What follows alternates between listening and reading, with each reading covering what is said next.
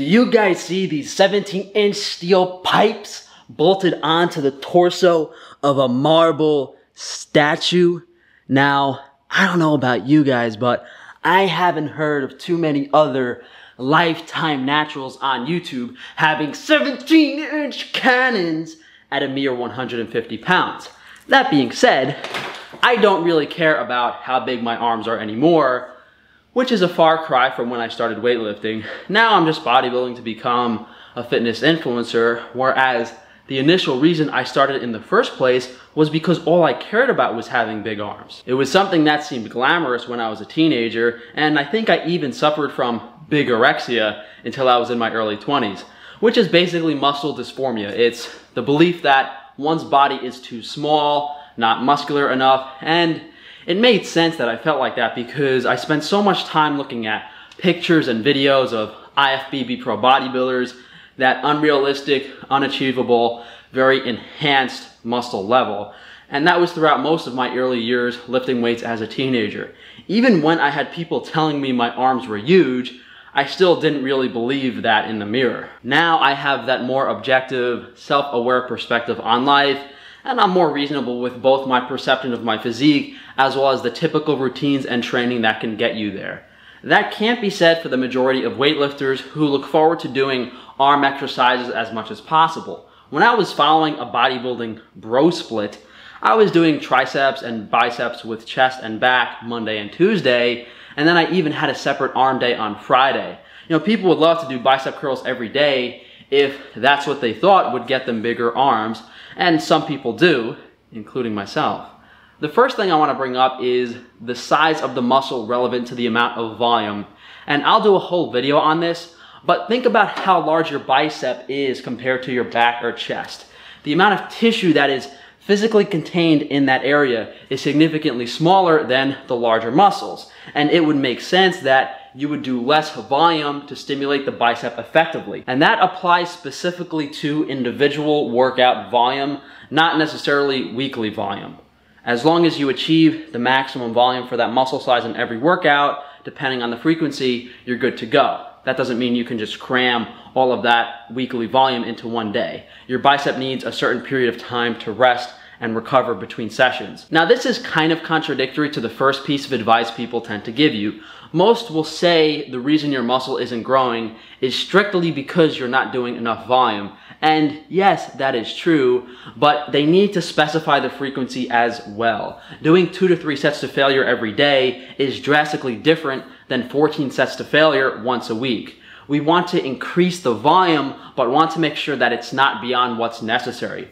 Compound movements do work your biceps and triceps, but since the goal of those movements is usually to take the back or chest to failure, you have to take it day by day. If you feel like your biceps really got hammered on the lat pull down, on those barbell rows, or your triceps were shredded on bench press, you won't have to do as much volume for your arm workout. And that will happen on its own because when you go to do arms, the fatigue from the compound movements will set in, or it won't if you didn't use the accessory muscles too much during those compound movements. So we know the biceps and triceps are smaller than most other muscle groups, and theoretically, we don't have to do more than 1 or 2 exercises each compared to the 3 or 4, maybe even 5 that you might have to do for back or chest. On paper, that makes sense, but it doesn't work practically. That's because people always focus on increasing the weight as opposed to the intensity. And the way I increase my overall training load is by upping the training frequency, shortening the rest time, and really contracting the muscle. The effectiveness of full body routines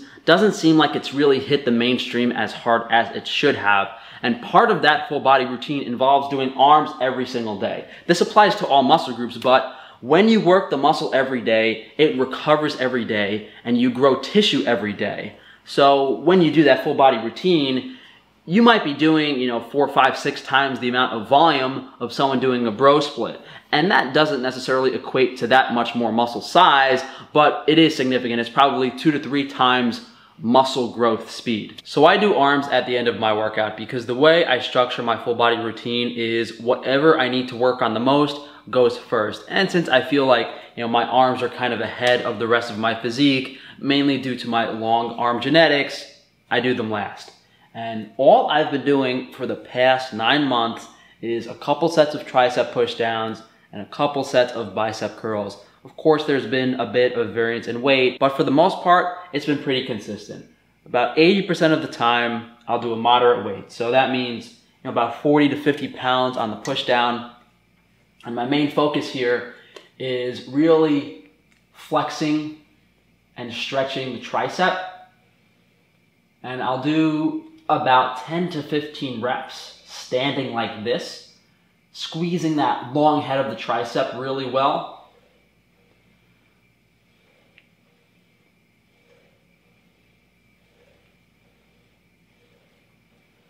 And when I feel like it's getting a little difficult, I'll switch over to behind the neck, and this hits the outer head a bit more. So I'll really squeeze the outer head here, anywhere from 5 to 10 reps. And I will use a little momentum if I have to here, just to really flex that outer head. And then I move on to my famous 15-pound dumbbell curls. Now in my full body routine, my biceps usually get hit harder on back than my triceps do with chest. So some days when I go to do these bicep curls, I don't really feel it in my biceps at all because they're a bit overworked. But today it feels pretty good. So this is as basic as it gets. Just 12 to 20 reps of really nice contractions. Sometimes I'll go with like an outer extension a little bit, hit a different part. Sometimes I'll go a bit inner, hit a different part, but for most of the time, I just go, parallel, up and down to failure. And usually, if I feel good, I'll jump right into another set. If not, I'll do a set of calf raises. So for my full body routine, I usually superset glutes with back and some of chest, and then I'll superset calves with some of chest, shoulders, and arms. And maybe I'll even do a few sets of abs here and there. Anywhere from 15 to 30 reps I'll do. Then right back to the tricep extensions and bicep curls. So I'll do between 4 and 6 sets of each, and then I'll be around failure. And by failure, I mean, I go to do the standing tricep extensions, I only get 4 or 5 reps. I try to do some behind the neck, I get 1 or 2 reps.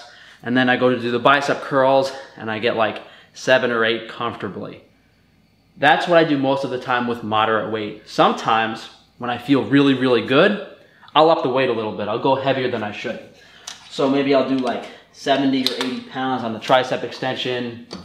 I'll swing a bit, use a little momentum, and it feels pretty good. And I like doing this for maybe 10% of my workouts. Just go a little heavier on certain exercises. Bang out as many as I can standing. Do the same thing behind the neck. And same thing with biceps. I'll take a much heavier weight than I normally do. 35 pounds.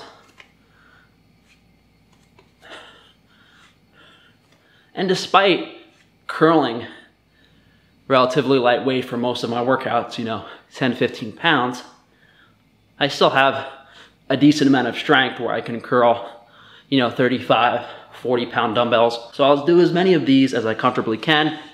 And when I go heavy, usually I get less good sets in. So with the moderate weight, I'm doing 4 or 5 good sets to failure.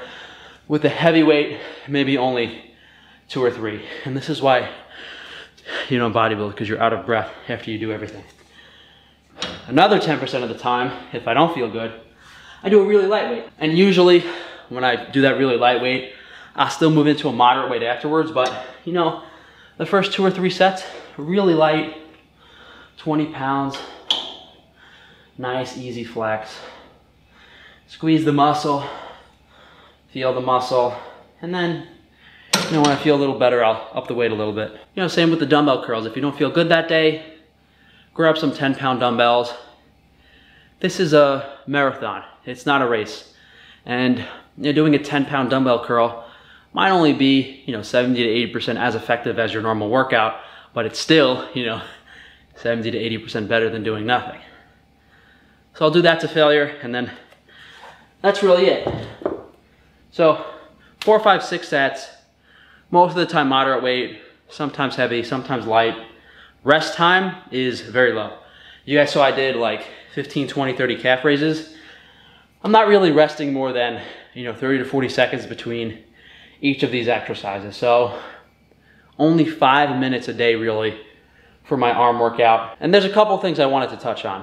One was that my arms are a little longer and larger than the rest of my frame, so it kind of creates this unusual appearance, so to speak. And that combined with the fact that people are used to seeing enhanced steroid using weightlifters that tend to have really big shoulders, traps, and chest. So what happens is when you use testosterone or performance enhancing drugs that are meant for bodybuilding, you get more androgen response in those muscle groups. So there are receptors that are more susceptible to the steroids. That's why you see people with like really rounded boulder shoulders, trap separation, big upper chest. Natural weightlifters don't have that, and I'm a natural weightlifter. So what you'll see typically, and it usually means someone is a natural, when they have larger arms or their arms appear larger because the frame of reference you have, is all of these juice head athletes.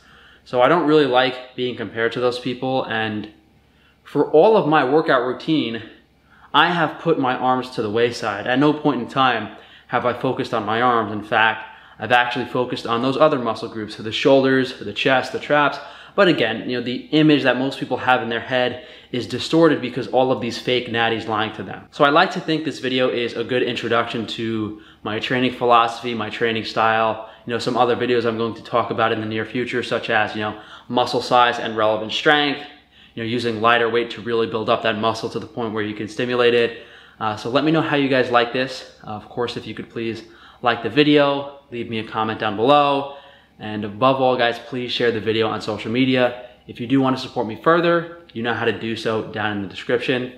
Thank you guys for joining me today. I'll see you for tomorrow's video. And if you'd like to join us, we're doing a live stream later on the channel Frank Tufano.